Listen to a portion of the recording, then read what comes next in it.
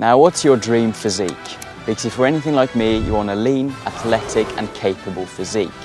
And you don't want to be slow, bulky and uncoordinated like a bodybuilder.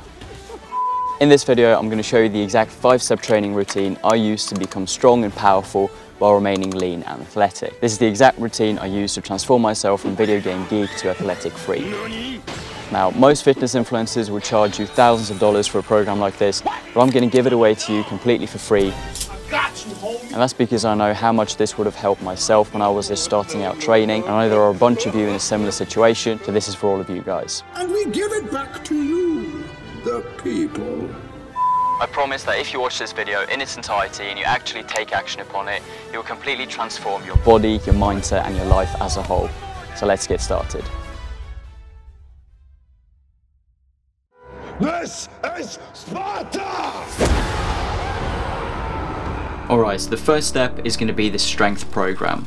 And for this, I've got a Spartan strength program that I've been developing through several years of trial and error and a bunch of experimentation. The reason as to why this program works is because it utilizes exercises that use the most amount of muscle mass. So these are the best for building raw strength. In order to achieve this, we want to focus on lower rep sets of proper exercises, proper functional movements that utilize a lot of muscle mass, especially when we have low rep numbers, because we don't stimulate too much hypertrophy or muscle growth as it is, but we focus on building raw strength instead.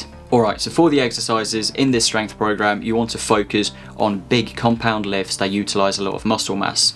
And these are going to be the overhead press for your pushing, the weighted pull-up for your pulling, and the barbell back squat for your legs. These are the 3 main movements I utilize, but on top of this you want to add in a few accessories. Among these, for the pulling, I use what is called a perfect pull-up, so you want to do properly retracted pull-ups, even at body weight, just to emphasize that mind muscle connection with your back. In addition to the perfect pull-ups, I also do some rows, mainly ring rows with body weight to focus on the scapular connection and to work in the horizontal plane in addition to vertically, which is what you do with the pull-ups, so to balance that out. Then in addition to this, you can add on some weighted hangs, but I'll get into this in one of the later steps. For the accessories, when it comes to pushing, you want to focus on weighted dips as well as incline dumbbell bench press to get that upper chest and the chest more into it as well. The dips also focus a bit on the chest, but a bit more on the lower chest as well as the triceps. So as you can probably already gauge, these exercises are phenomenal for building your strength, but you'll also get an aesthetic physique from them. Even though you don't do the bodybuilding style approach, you'll still get lots of return on investment in terms of your physique,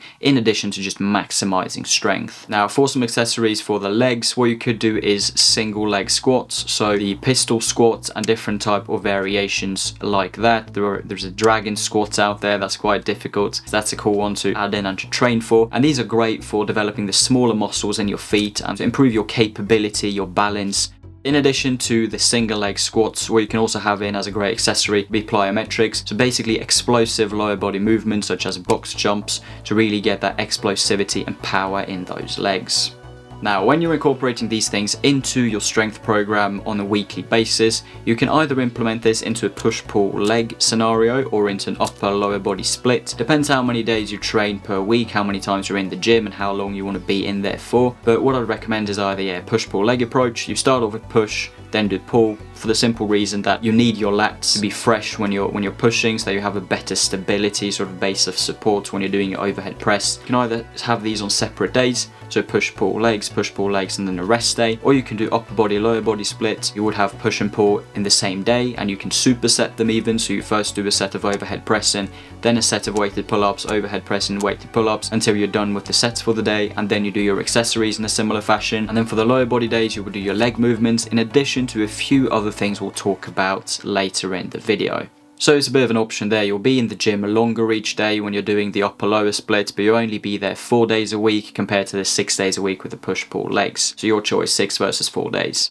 Now, in order to progress with all of these exercises, we want to focus on the Russian method. And what this entails is that rather than doing small stepwise progressions and adding on weight each session or each week as you get a tiny bit stronger and a tiny bit stronger. What you want to do is stick to the same weight for a long period of time and then do a larger increase in weight. This has several benefits, and I'll touch upon them in a few different categories later on as well, but one of them is that you sort of mitigate strength fluctuations messing with your performance. So rather than doing pull-ups and do 20 kilo pull-ups this week, then next week you feel quite strong, so you go to 25 kilos for a few reps, you can squeeze by. The next week again, because strength fluctuates naturally, you might be a bit weaker, and then the 25 kilos you won't be able to do any or like barely the rep count you're supposed to do for that day. So it really messes a bit with performance and is a bit tricky to adjust to, which is why the Russian method is a great system. You then do the 20 kilos for several weeks until you build enough reps, enough sets to move up to not 20, not 22.5, not 25, but you know, 30 kilos, and then to be working with that weight. Now for the Russian method, how you want to progress with this is that you want to do 3 to 5 reps of 3 to 5 sets. So if it's the first session you're in the gym today, you want to start off with overhead press, 3 sets of 3 reps. Next session you want to start off with 4 sets of 3 reps. Session after that again, you do 5 sets of 3 reps, and then the session you come back after that, you want to go back to 3 sets, this time of 4 reps each set. Then next session after that, you do 4 sets of 4 reps, you do 5 sets of 4 reps, then you eventually do 3 sets of 5 reps, 4 sets of 5 reps, and 5 sets of 5. So when you've reached 5 by 5, what you want to do is that instead of going back to 3 sets of 6 reps now,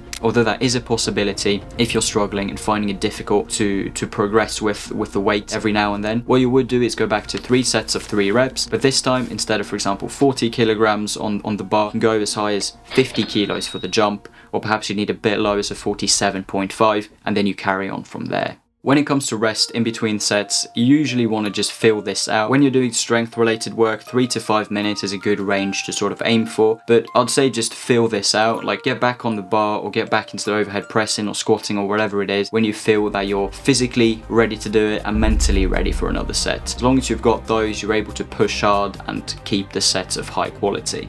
Also, another important aspect is deloads. So depending on how you sleep, how you eat, and how you train, how intensely you train, you should take a deload week, so a week where you do either really low intensity training or basically no training every 4 to 8 weeks. So if you sleep really well, you eat really clean, your diet's on point, and your training is intense, but not really intense, it's like you're not pushing yourself to the absolute limit, then if those 3 factors sort of coincide, you can do a deload as rarely as every 8-9 weeks. And if your diet's quite shit, if your sleep's quite shit, and your training is really intense, then I'd recommend taking a deload as often as every 4 weeks.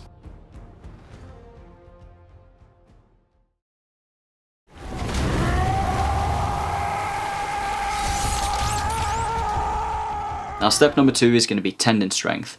Your tendons are what connect your muscles to your bones, and they're able to produce way more force than your muscles. However, a lot of injuries tend to occur because the tendons are quite weak and they're not able to keep up with the relatively stronger muscles, and this results in all kinds of injuries, sometimes even the muscle just tearing completely off because the tendon cannot keep up. This is what tends to happen with people that take steroids. Their muscles get really strong really quickly, but their tendons aren't able to keep up, and so when they're lifting, they end up having these massive tears and injuries because of it. So in order to develop maximal raw strength, it's important to develop the tendons as well as the muscles. Tendons also take longer to grow, which is why people end up injuring themselves, because their muscles are stronger but the tendons are not.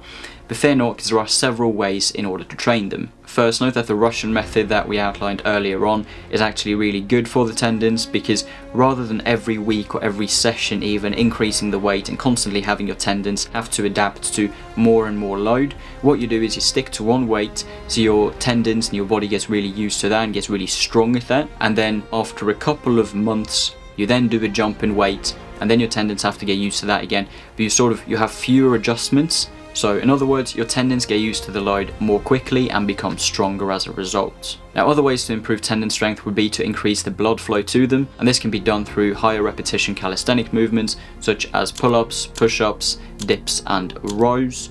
So these are absolutely great to throw in as a part of a warm-up or as a cool-down. Also, in order to stress the tendons and stimulate further growth, you want to pull and lift heavier than you're able to do with your muscles. That might not make completely sense, but There are a few ways in order to do this. One would be to do simply partial ranges of movement, so for example partial range of movement with a deadlift, where you can lift way more than you could on an actual full range of motion deadlift. This is going to stimulate for better tendon growth. Another example of this would be, for example, doing a weighted hang with a weight you cannot do a pull-up with. So if you're able to do a pull-up with 30 kilos, try hanging with 40 or 50, and this would also be great for developing the tendons. Another example of this would be to train isometrics. Now, the famous example of this is to do just a plank, but you can do this for virtually any movement. For example, just a 90-degree isometric hold, a one-handed isometric hold, right? If you, for example, want to build up to the one-arm pull-up, and this way you really build up those tendons in your forearms, near the bicep, you know, all around and inside your arm. Last but not least, you can also do slow eccentrics. This works for virtually any movement, and a good way to implement this into our training without adding any extra exercises is just that whenever we're doing movements, we're focusing on having slow and controlled negatives.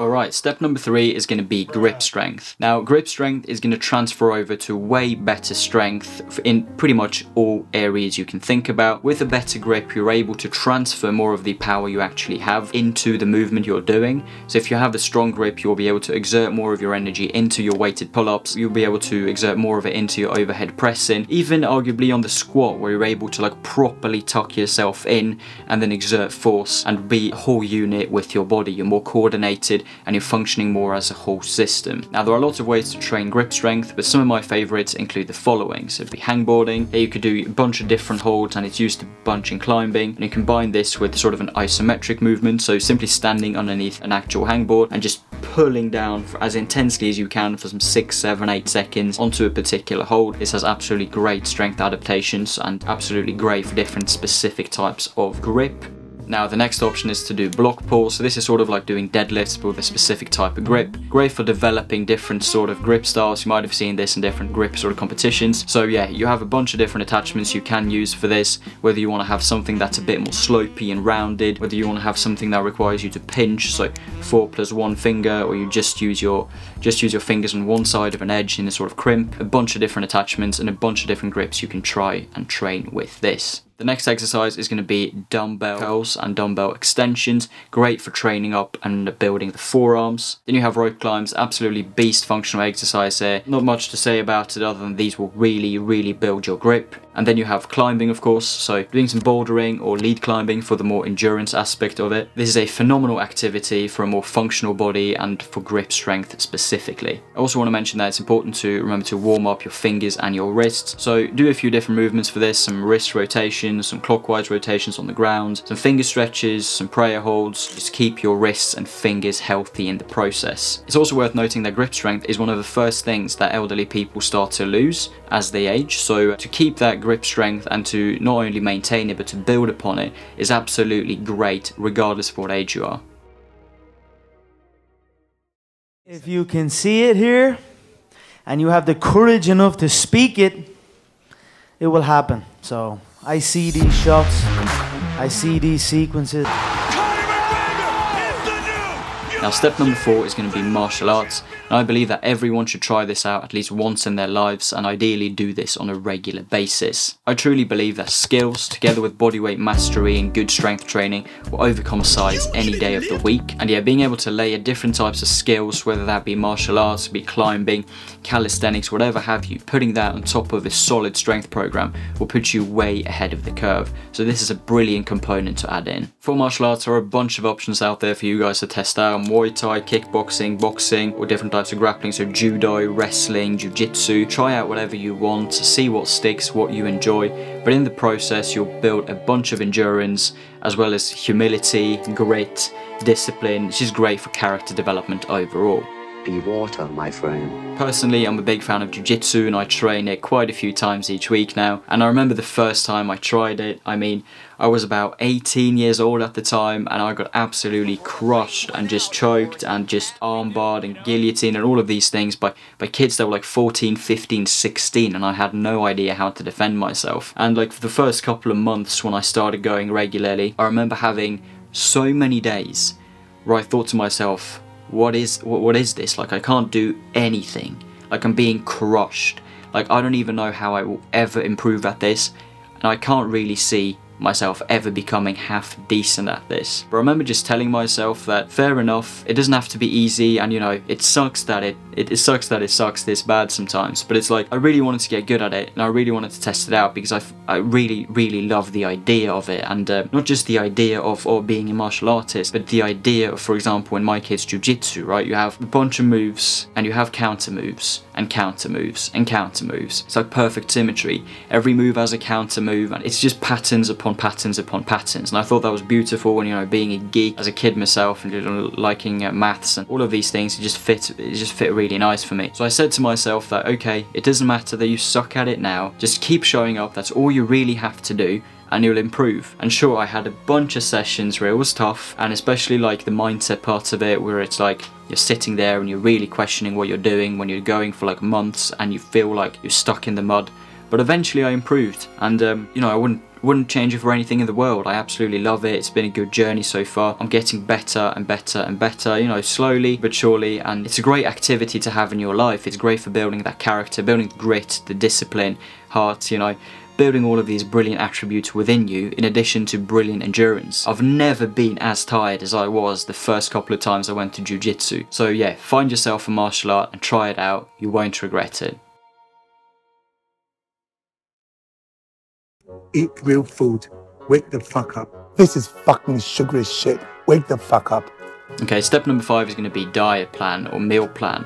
For this, the biggest thing I can tell you is just eat real food. Personally, I have a preference for going a bit lower carb, and mostly I stick to potatoes, sweet potatoes and rice for my carbohydrates. I think pasta, like spaghetti, is an absolute scam, and I think like bread, yeah, not as bad, but it's just don't really need it. So I prefer like to stick to like different types of potatoes and rice. Then eat meat, eat red meat, don't shy away from that. Eat eggs, eat your fruits, eat your vegetables, all of these things. To be fair, oats as well for your carbs, pretty alright. And during times when you're doing a bunch of training, you have many hours in the gym, many hours on the mats, many hours on the climbing wall, you want to be consuming a bit of carbohydrates. At least that's what I found. It helps me with performance. But I'm not a big fan of just loading up on a bunch of junk, so try to keep it as clean as possible. Another thing is that you want to drink lots of water. Water is your best friend with this. Like, cut out the sodas, cut out the energy drinks. At least try to avoid it as much as possible, because it's really just chemical shit you don't need or want in your body, to be honest. Also for caffeine, try to keep it relatively limited. Personally, I don't drink any coffee. Occasionally I do drink some tea, but make sure you're just not completely addicted to caffeine. You want to function without it and train properly and live your life without all the caffeine in your system. Now, if you're struggling to eat healthily and you find it difficult to stick to these good food items, at least remember the 80-20 principle. Try to have it so that 80% of what you eat is good quality food, and then 20% of it is, you know, your cheat meals or your cheat days, you know, your shit food, the stuff you don't really want to be eating, but you know, or you want to be eating it, but you don't want to be eating it, you know what I mean? In the short term, you want to be eating it. In the long term, you don't really want it anywhere near your body. Don't stand near me, son. You got your mouthwash muddled up with cat piss. It is what it is. 80-20, try to stay within that. Another thing is also that once several of these pieces fit together, like once you have discipline in other areas of your life, it's quite easy to have it with your diet and food as well. Often it's like how you do one thing is how you do everything. So yeah, it helps to, you know, therefore have all the other steps in place as well, right? A proper training program for your strength, your tendons, your grip training, to have all of these things in place, your martial arts, right? And to set up not just a diet plan, not just a meal plan, but to have like a whole lifestyle around this, because then it's way easier to support the entire thing. Also, if you don't want to be eating shit, don't have shit in the house. Keeping things that are bad for you and that you're not supposed to eat in the vicinity of you, like just anywhere in your house, is an absolute no-go, because eventually your environment will win over your willpower. Eventually, on a long enough timeline, it will always do so. That's just how it works. So set up your environment to work for you as opposed to against you. And then a good couple of ways to maintain weight. I mean, this is a bit of a touchy subject, so you know, experiment with things at your own discretion. These are not things you're supposed to do, whatever have you. All I am is a guy that has experimented a bunch with his diet, his training practices, and these are the things that have worked for me. You can consider trying them out yourself at your own risk. But anyways, the things I do in terms of maintaining weight is fasting, so I don't really eat until 1 p.m. and then I have a bigger meal, sort of dinner around 8, usually 7, 8 p.m. Depends how I train, depends on when I have things lined up in my schedule, but I'll have usually those 2 meals each day. Alternatively, you could wake up, have a big meal, then have your next meal around 1, 2, 3, 4 p.m. and then not eat for the rest of the day. There are other approaches to this as well, people eating only 1 meal a day or different systems like that, but for me I find that 2 meals a day works pretty darn well. Now, some more tips for this would simply be to eat more vegetables, need more berries, these types of things. So these things that are low on calories, but you have a lot of volume, so you fill your stomach up, and it also takes longer to eat because you have more volume food. At least it tends to be so. If not, use a smaller fork, smaller spoon, that actually works as well. And by doing so, you let your brain realize you're actually hungry, like your stomach fills up and you realize that, oh, I've eaten what I wanted to eat, like I'm hungry, I'm satiated, I'm done. Instead of you just zapping through your meal and then, you know, you haven't even realized you're not hungry anymore, but you've just kept on eating and overeaten. And lastly, you could do something that's a bit, you know, controversial, even more so, but that's like cocking your appetite. So if you're really trying to like maintain a particular weight, you're trying to drop weight for a particular reason, then what you could do is before you have your meal, you eat a bit of protein or you drink some caffeine or have something like this. Simply cock your appetite so that you get less hungry for when you have the actual meal. So 100 grams of chicken or something before you're supposed to eat your main meal, and you'll be less hungry for the main meal. And these are some strategies. Try them out at your own discretion, but I'm telling you what I've tried, what I've done, what I've experimented with, so there you have it. And yeah, when it comes to diets, I mean, there are a bunch of diets you could test out: keto, carnivore, pescatarian, vegan, vegetarian. Look, there are a bunch of different diets out there, but personally I believe that no diet should be forever, right? You should be cycling on and off depending on how you want to train and how you want to generally perform. So what I like to do is I do a diet or a sort of meal plan, and I stick to it for a good couple of weeks or even a month or two, and then I do a week or two off. And then I come back either to the same meal plan or I tweak it up a bit depending on what I want for the next sort of training cycle. Bunch of options there as well, right? But you don't have to go for a complete branded package, keto or carnivore or any of these things. Simply eat real food, drink water, stay away from the energy drinks, the sodas, just all of the stuff you really know is bad for you. Eat mostly healthy food and you'll see great results. So, to sum all of that up, for a little conclusion here at the end, for step number 1, incorporate weighted pull-ups, overhead press and back squat with some other accessories of your choice, so perfect pull-up, some weighted hangs, some rows, some dips, some dumbbell, incline, bench press, some single leg squats, some plyometrics, follow the Russian progression method, train 4 or 6 times per week, you know, push-pull legs versus upper-lower split, 3 to 5 sets of 3 to 5 reps for the progressions, rest 3 to 5 minutes, but you know, however long you need to replenish your mental and your physical sort of stores so that you're ready to go back up for another proper set. Also remember deloads. Depending on how well you sleep, you eat and you train, you should be taking deload every 4 to 8 weeks. More often if your sleep's not on point and if your diet's all trash and you're really training intensely or like you're really fatigued after your workouts. More rarely if you're eating really well, you're sleeping really well and your training's good but not incredibly intense to the point where you're really worn out